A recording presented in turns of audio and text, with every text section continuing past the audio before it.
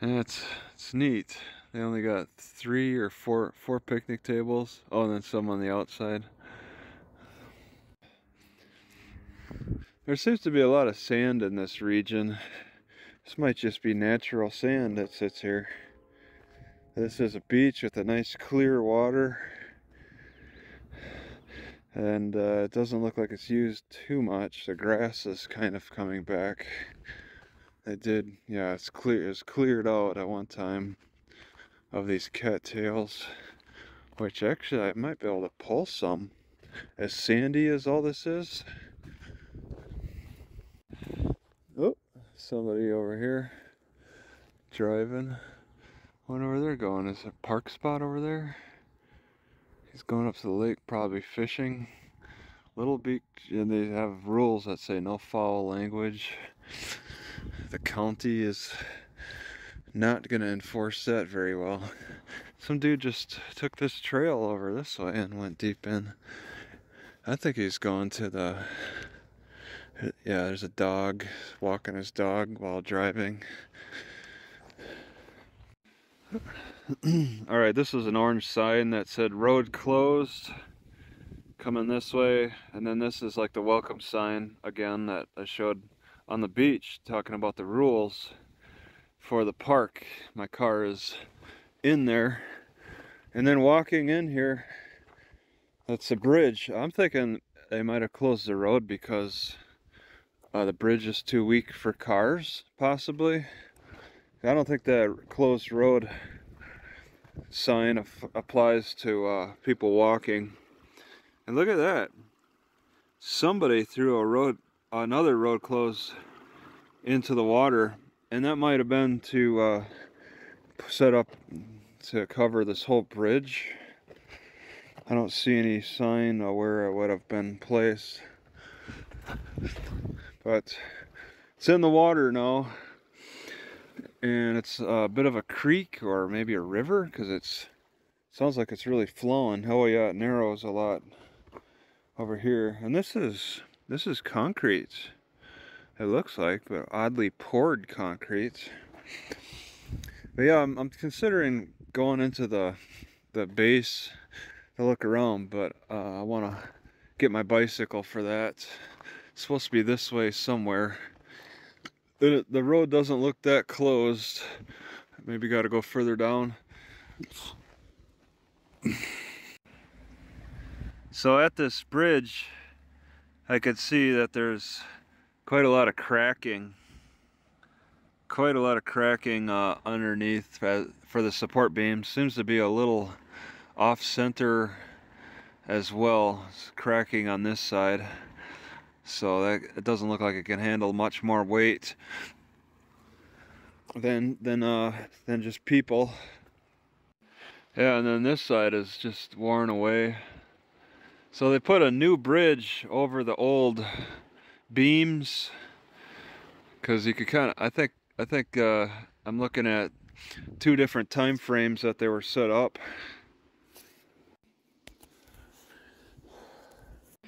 Alright, I'm using water for these cut potatoes, and then I'll just evaporate it all so it'll be kind of boiling, and then move to roasting.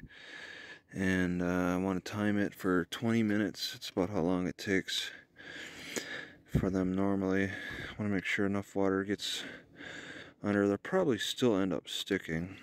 I haven't turned the heat on yet, so let's see what happens. They're really thick on purpose, but I'd really like this to be successful. I like roasted potatoes, so I don't want them too roasted, but I want them fully cooked too. So they appear to still be flying military jets in and out of KI Sawyer's airport. There's a big, I think, C-130 that just is landing. So because I got this rain coming in, I don't want to stop the cooking. But it begs the question, can I ignore them potatoes for the first 10 minutes? Just let that water handle it, regulate the temperature and all that without touching them. Let's see. I feel like there's a good chance I could just sleep here overnight. It doesn't really have a lot of people. Doesn't seem like they would patrol it. If they don't patrol it during the day, chances of them patrolling at night got to be pretty slim. Alright, so they're boiling pretty good. About 12 minutes in. Actually, I think the water could last the whole 20 minutes. That should be okay. They move. When I first put them, the first time I tried cooking these, I did it without water, and they stuck so hard. So this is a little bit better. This is a way to keep them drier. This is about 2 potatoes, I think. I wonder if I should have another pan. That way I wouldn't have this problem of burning the potatoes, because I don't know what's smoking exactly. I think the sesame seeds are smoking a little bit, but it's got to be mostly the potatoes. I better stop this, because they are browning. It doesn't take long to toast sesame seeds. They are burning a little bit. Well, we'll get some of that burnt flavor. I like that burnt flavor. I don't know how healthy it is, but man, I like it. Then I want to toss this into the potatoes and then kind of mash it all together. Alright, so sesame seeds, green onions, roasted potatoes, toasted sesame seeds. They're pretty good, but the potatoes are a little undercooked still. So gotta figure something out with that. 20 minutes, not quite long enough. So I'm actually noticing wintergreen around here. All these little glossy types of leaves. I'm tasting one, and it tastes like the wintergreen. It's a glossy, low-lying leaf that doesn't grow very tall. A little surprised to see it. I guess I never thought of it as growing in Michigan too, but definitely in the far north regions on the edge of the hill here. I don't understand this game suggestion. Disc shoe. Looks like somebody tried to bend it for some reason. Bend it off. You use putters. Player with most points in a round goes first next. Fly true. Alright, I got another tack at this shelter. I expected to see one. So I got 2 tacks, because one tack didn't seem to really be holding the camera in place very well. So 2 tacks is more necessary. And then I could just hang this thing by magnets wherever. And then the challenge is being able to prop up the, whoops, yeah, see it kind of moves. Can't really move a whole lot. And the challenge is being able to hold up the stick in places if I decide to do any recording. Okay, after a little evaluation, I'm thinking maybe I might want a third one. Because what if I want to hold it like this? It'll stay if I just stand it up, but what if I want to hold the stick? I think maybe a third one right below, have a triangle look, might be more desirable. Alright, so I decided to go with 4 now. And I could go with 6, but this has got a pretty strong attachment. Oh, I don't like that it spins. 4 is a pretty strong attachment. 6 would be a little bit better. I don't want it to interfere with my stretching. Alright, I saw a truck down here with his lights flashing. And I was here before and these signs were not up. One of them was in the water, so he might have fished one out of the water.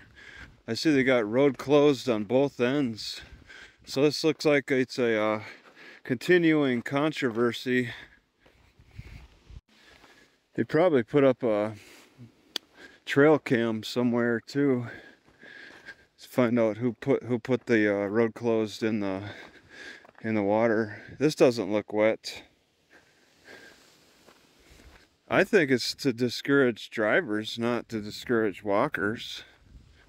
But yeah, there wasn't one on the other side either. Okay, so yeah, he did fish it out of the water. One of these.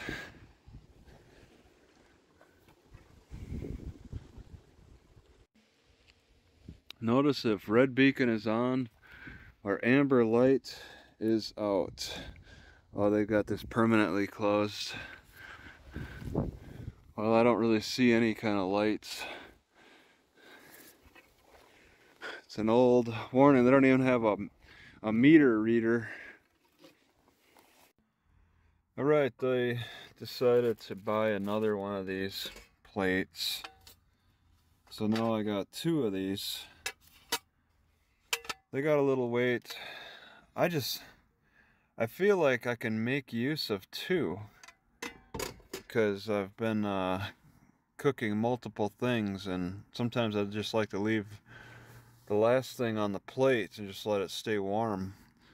So I'm doing that, and I'm also considering another blanket, another king-sized or large, extra large blanket or sleeping bag, because it looks like I got room to put one more, and I don't have confidence that I'll find one out in the woods again like I have been. Marquette, Michigan. So yeah, I slept at a Walmart. It's got a lot of campers. And then I moved over here just across the street so I could cook. But I see that the church discourages people hanging out here. I'm gonna hang out here and cook anyway. I don't think there should be a problem. So even though Walmart is jam-packed full of vehicles, around this store, they got problems with people parking here. First of all, I thought the signs over here were mainly just for the church. There's a line of them. But yeah, I see this blue sign here. I'm gonna be taking my chances. So I really like a little privacy for cooking. It's not easy to find good privacy.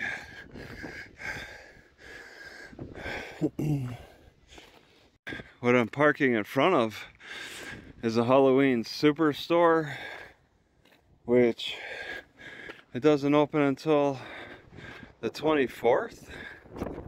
So yeah, they got things in there. But I got a few days, a couple of weeks.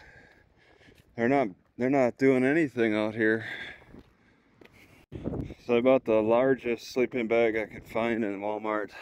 They actually had two-person sleeping bag. I still got a little room in this car, and it's because I took out so much that I do have space to bring this in, and it's really much needed because I do sometimes reach the metal. I don't know, I think that's just needed for cushion, but also warmth in the winter. I think it could be used until this car breaks down, which it doesn't seem very long from breaking down. It happens all the time. I expect it, and it happened again. When I go to pour my pee, I walk all the way over to that grass, and I could have parked up next to it, but this lady starts pulling up towards me, and then she walks in there. But as she was pulling up to me, I had my camera ready if they wanted to say something. It happens all the time. Somebody always pulls up to me. That's the car culture life for you. You're dealing with cars just quickly overtaking you when you want to go out and pour your pee in the grass. I don't pour it in the parking lot, that's for sure. But I have to walk some distance with that container, and it's probably going to draw questions. This, I don't know, frying type of grilling pad. It's kind of got the look of my pot, which is the enamel. And yeah, boiling has created a problem for me with swamp stomach, I think. The burping and the sick feeling. And I'm finding an improvement by grilling the potatoes, grilling the eggs. So I think I want to turn to grilling more than boiling. But I still want to boil. I mean, there's things that can be boiled. I can mix it up. You can grill too much. So I'm learning that it doesn't exactly matter the type of food that you use. It's also about how you cook it. And I was boiling eggs with the steak. That's not going to happen anymore. I can't be doing eggs with steak. So I want to do them separate. I want to do eggs separate. It takes a little bit more time. It's not as easy. It's so much easier just to toss the eggs in, you know, the last 10 minutes, 5 to 10 minutes of the steak's cooking time, and then just time it, and that's it. But cooking on the plates, I gotta watch them. Not just about a timing issue, guessing a good time, getting a feel for a good time. It's about actually inspecting them, having to make use of these more. And I can get up to 4 on this, 4 eggs of these variety, which I keep in here. And I want to say that I've been keeping eggs in here even on the hottest days, the 90-degree days. And I've dunked them to see if they float, and they don't float. Usually even after a couple of days in that super hot weather. So they're doing okay in the open environment. They don't exactly need refrigeration. And then I'll use them, I'll cook them. And, you know, I was boiling them, but now I just want to grill them. I'm thinking I'm going to be grilling eggs only. They seem to have a good consistency. They do want to stick. This is non-stick. They want to stick, but I'll have to see the progression of this non-stick and how effective it is. I just cleaned one, and I can't remember which is the one that I cleaned. They're so pretty new. It's a little bit of brown. Oh yeah, there's brown stain on this. So yeah, this top one is the one. I gotta figure out how I want to do this. I'm sitting here thinking, how do I want to do this? I think steak first, boil the steak 15 minutes. But I'm getting pressure from these people. This lady's not even leaving her car. So I'm getting pressure from the people in the parking lot now, because I gotta stand outside my car and then sit for 15 minutes and have people checking me out every minute or so. Like, I got her now in her side view mirror, so she can look back and check me out in the side view mirror, and that's annoying. All right, and it's especially annoying having to stand outside my car, and then I'm just, you know, they see that I'm not smoking a cigarette. I guess I need to start smoking cigarettes to make it look like I got something going on. But I'm gonna cook the steak, boil the steak, and then after 15 minutes, take that off, cook eggs on this, and then get them off. Maybe take this plate, set it off to the side with the boiled steak, and then I can toast bread, and possibly, I don't know, bread, I guess, is about it. Yeah, it feels like she keeps looking back at me. It's really annoying. Really annoying. And I mean, they come here every day, and so then they see me standing out here, they get suspicious, and I don't really have anywhere else to go that I know of, because that library is unpleasant. There's a park near the library, which I guess I might want to consider, but yeah, she keeps checking her side view mirror and looking at me. That's really annoying. Really annoying. I think I like to go to the grocery store. I think I'd like to also grill some onions too. I got a plan, but now I got to deal with this lady. I think I'm just gonna have to leave. Look at those eyes. All right, she just took off. So I'm confused. It's like, maybe I can cook in this parking lot just enough. I just need maybe a half hour, 45 minutes, and then I could head over to the library And also, I'm very confused about the time because I set this clock right here. Uh-oh. I had my light on too, so when I was recording her, my light was on. Oh no. I saw the reflect. How did that turn on again? Well, the time seems to have changed back to 8:48 when it was when I changed it to 9:48. But this camera phone seems to maintain the time. I guess the ultimate test is to find my tablet, which is lost again. All right, this time the bread hit it. It was hiding behind the bread. I got 9:49, so let me check. So my atomic clock reverted back mistakenly. My atomic clock doesn't know, my atomic clock thinks I'm in Central Standard Time, and it's an atomic clock, so it automatically switches. And it thinks that where I'm at in Marquette is still 8:50 when it's supposed to be 9:50, because I changed the tablet and I changed my phone, and they're both showing 9:50, so it's almost 10 now. And I think that's more appropriate. The atomic clock is messed up.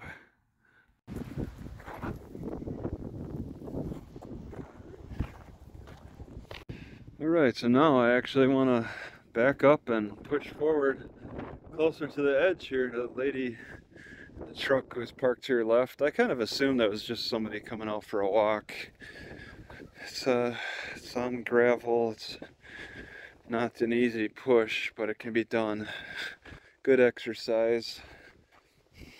Alright, I already see one problem that's going to cause confusion for me, and I have to actually use my brain when preparing food. I didn't even put water in here. I got eggs, I got steak and potatoes. And I think nothing of having water in there. When I was really into full boiling everything, I always thought about needing water. But I don't think about water so much with these grill pads. And that's the thought process is carrying over to the pot. So cooking takes, can't seem to pour it. Steering wheel's in the way. Cooking takes concentration. It really does. You gotta be thinking about everything. I'm thinking only 15 minutes. I'm okay if the potatoes are undercooked, because I may not eat them right away, and I'll finish them off on a pan. Alright, I gotta admit, I did get a little bout of sick feeling in my stomach, and I think it's because I ate 2 bananas, drank a half-gallon of milk, almost, and then peanuts. You know, I don't know if the peanuts are very likely to cause me my sick stomach. They're roasted.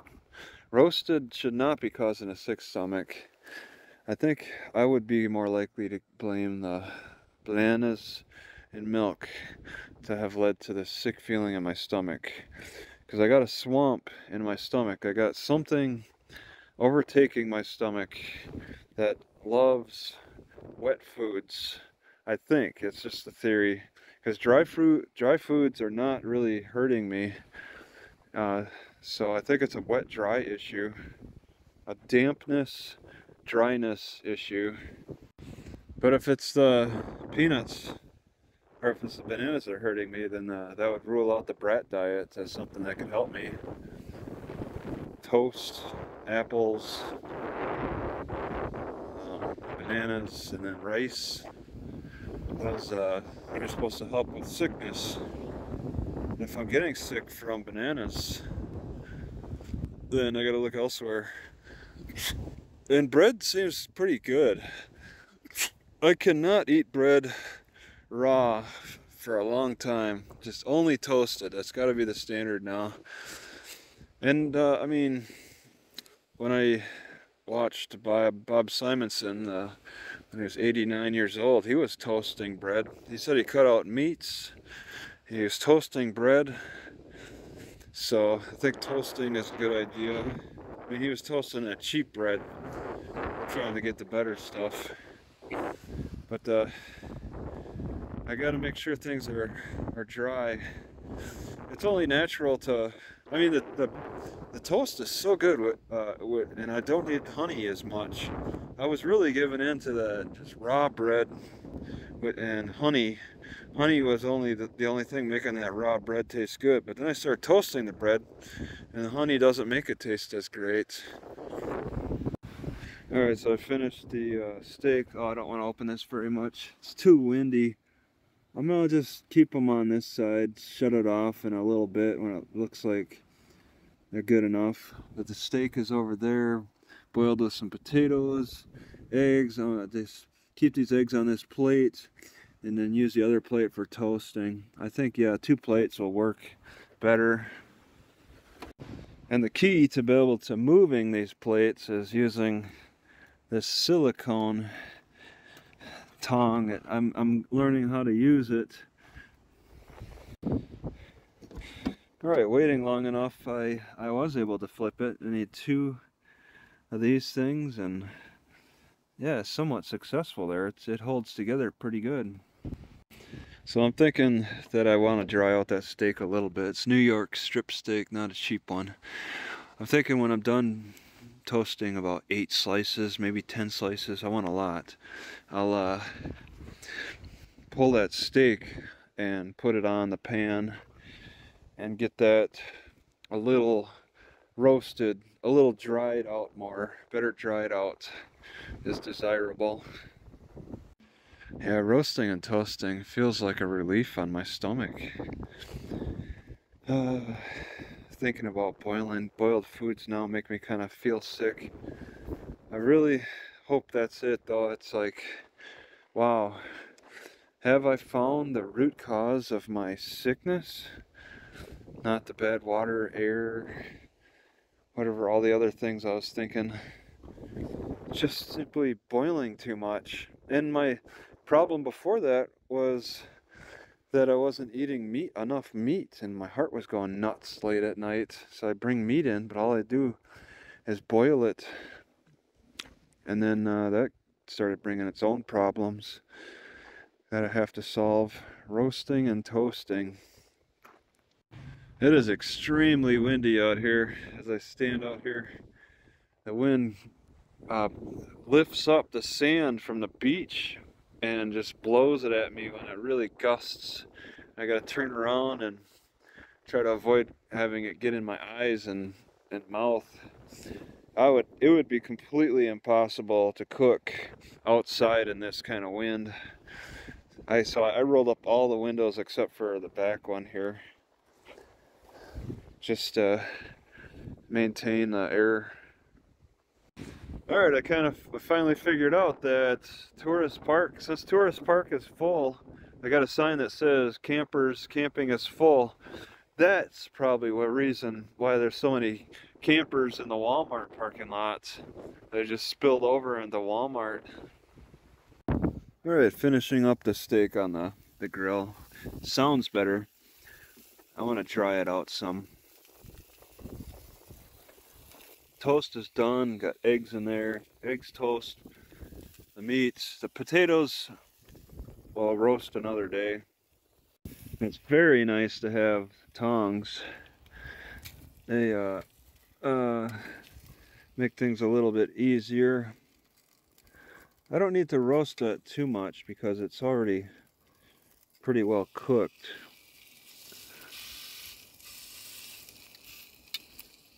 And these onions are this onion is kind of bad.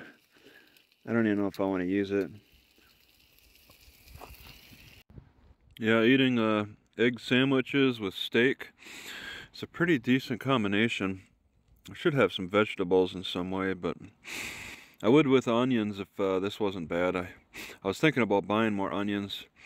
When I saw this, I didn't think about it would be rotten in the center, which takes out a lot of the onion, and I don't know. I didn't want to cut it like this, so it's kind of not in the best shape. So that's 1 pound of steak, 6 eggs. I'm feeling a little lightheaded. That was a lot of fat. Plus the whole milk, that was a lot of fat. I don't know if I'm gonna survive this. I actually put cayenne pepper in the milk, and I've been drinking it.